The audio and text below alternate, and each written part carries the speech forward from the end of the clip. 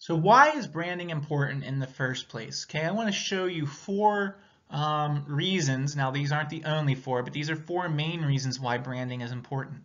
So number one, it builds product recognition and customer loyalty.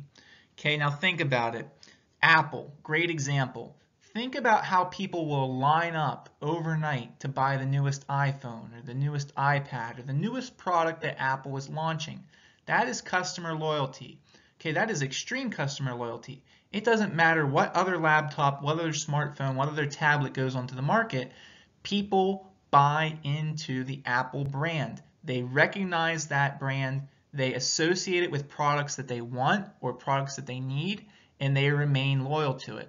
Okay, without the Apple brand, they wouldn't line up in line overnight, okay? They would be fine to get whatever tablet, but the brand is so strong that it creates the desire to do those types of things. And that's good for a company because that leads to consistent sales, okay, and strong sales. Okay, number two, communicates consistency and quality.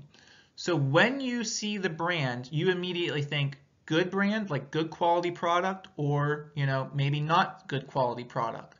Okay, consistency too. Think about McDonald's. You can go to any McDonald's, okay, across the United States, and you're going to have a consistent product. You know, based upon just seeing those golden arches, what to expect when you go into that McDonald's. And people like consistency. They like to know what they're getting into. Okay, so branding helps to do that.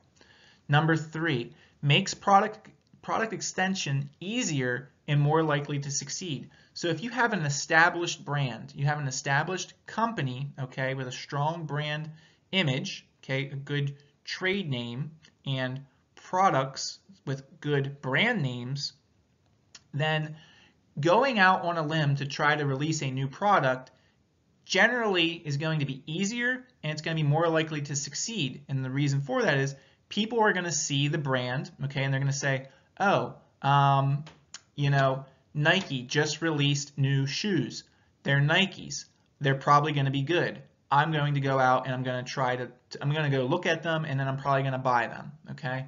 That's just a simplistic example, but you can see how that is easier and likely more to succeed than just some company that comes out, has never made shoes in the past, and they try to launch a new shoe.